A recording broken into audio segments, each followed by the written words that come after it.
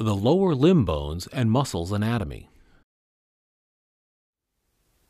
In this video lesson, you will discover the bones of the upper and lower leg as well as the main muscles.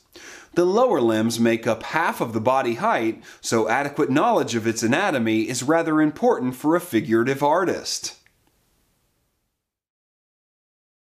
Let's begin with the skeletal anatomy.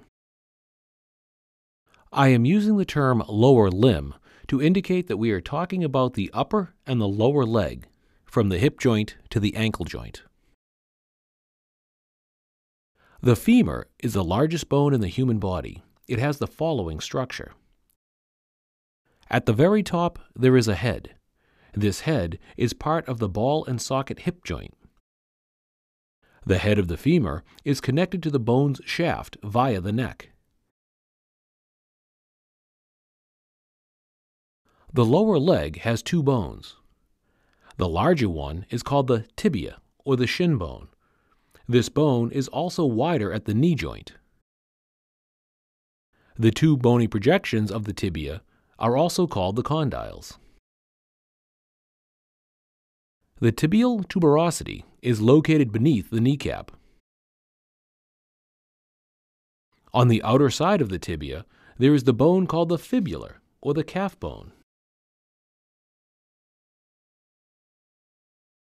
It is time to explain the muscles of the upper and lower leg. In the front portion of the upper leg, there is a muscle called the sartorius. Sartor in Greek means tailor.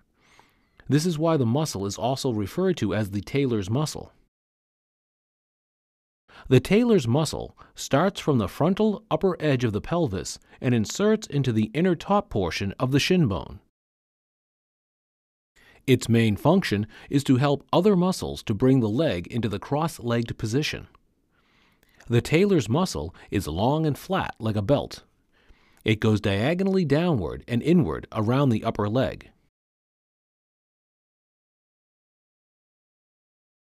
Underneath the calf muscle, there is the soleus muscle, which helps flex the foot downward and stand on the tips of the toes.